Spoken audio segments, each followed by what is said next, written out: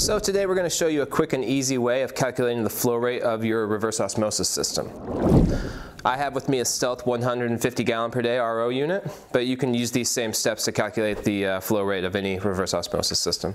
So your flow rate's based on 3 variables. It's based on water pressure, water temperature, and water quality. So there's an industry standard for measuring the flow rate of membranes, and it's 65 psi, 77 degree feed water, 500 ppm feed water. So the 500 ppm, the ppms of the water, I haven't really noticed in my experience have a huge effect on flow rate, but the pressure and the temperature definitely do.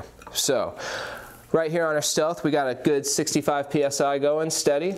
And I took a measurement of the temperature of the incoming water earlier, and it's 73 degrees, 73, 74, wavering between the two, so we should get a really accurate flow rate today.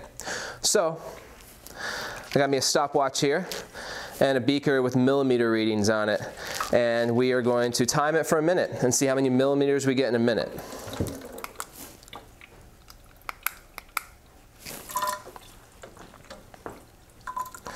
Now we're talking in gallons per hour here, so once we get this reading, we'll multiply it by 60 to see how many millimeters we get in an hour, and then we'll divide that by 3,800 to see how many gallons per hour we're getting.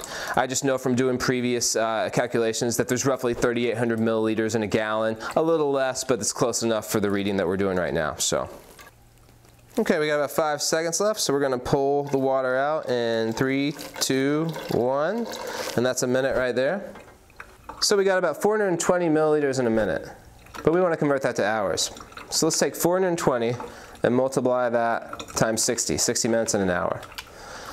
That gives us 25,200 milliliters in an hour, but we want to convert that to gallons. Now I know that there's roughly 3,800 milliliters in a gallon, a little bit less, but that's close enough for the measurements that we're taking today. So we'll divide that by 3,800. And there you have your gallons per hour, 6.6. So that's a really good flow rate. That's a little above advertised. It's usually going to be around 6 gallons an hour. These membranes are flowing really good. So we'll see how many gallons that is in a 24-hour period times 24. And that's 159 gallons in a 24-hour period. And that's how you calculate the flow rate of your reverse osmosis system. If you have any other questions, feel free to shoot us an email or call the 1-800 number and ask for tech support.